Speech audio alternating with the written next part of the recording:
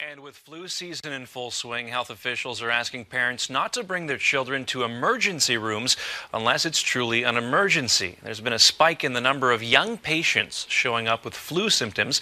Because of that, the ERs at Saint-Justine and the Montreal Children's Hospitals are overcrowded. And Maya, all this is putting a lot of pressure on the system. It is, Paul, and that's because these ERs are seeing up to double the number of patients they normally see on a daily basis. And doctors say in most cases, these flu symptoms can be treated easily at home. Come, let's get Santos up on the table.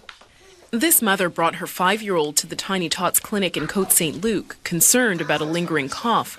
For her, going to the ER was out of the question. I've been there many times before and waited for hours and hours. And so you've decided not to go through that again? No, I prefer coming to a clinic. Then it's more quicker and convenient. But health officials say some parents panic over common flu symptoms and rush their children to hospital. At this time of year, that makes for crowded ERs and long wait times, frustrating for staff and for the parents of young patients with real emergencies. I had to wait 4 hours with a broken arm. How did you break it?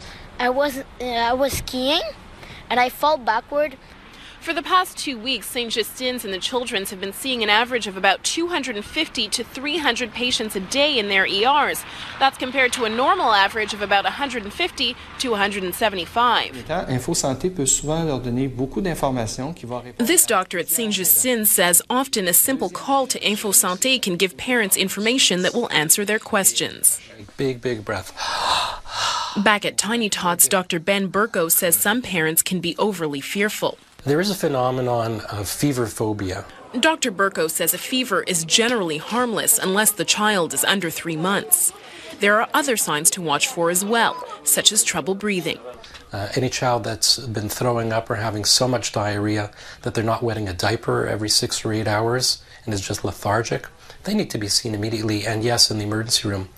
Any other child who's just plain old sick, especially if the parents can say, I think that's a cold, they should be staying at home, period.